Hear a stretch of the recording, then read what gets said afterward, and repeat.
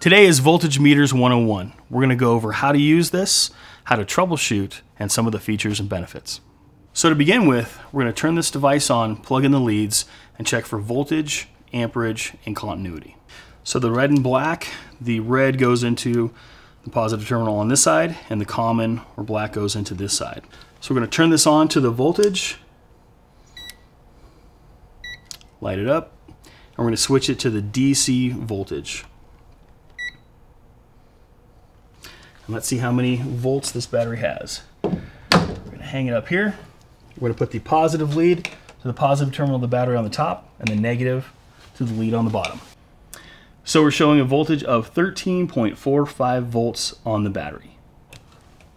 Now we're going to check the AC output voltage on this inverter. So we're going to switch this to the AC, take this cover off, and we're going to take the negative to the negative or neutral here. We're going to do the positive or hot line to the other side.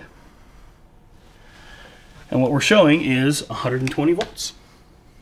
So some voltmeters also have a feature where you can read amperage with this little loop right here, and it opens up. So we're going to switch this to the amperage setting. Make sure it's on DC. And we're going to check the amperage of the battery. So you take the circle, open it up, and put it around the wire. And we're showing not much amperage coming in at 1/3 of a volt. Another feature of a voltage meter is continuity. You can check to see if you have a closed or open circuit, and when you switch it to it, it will give you an audible tone. So this symbol here is the tone. We're going to see if we have continuity between the battery monitor device right here. And as you can hear, you have a tone. That means you have a closed circuit. A voltmeter is a great tool to have because you can quickly see if there's a problem with your system.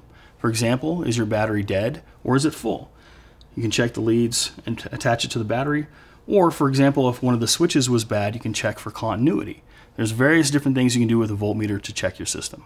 If you have any questions on how to use a voltmeter to troubleshoot your system, give us a call or visit our website.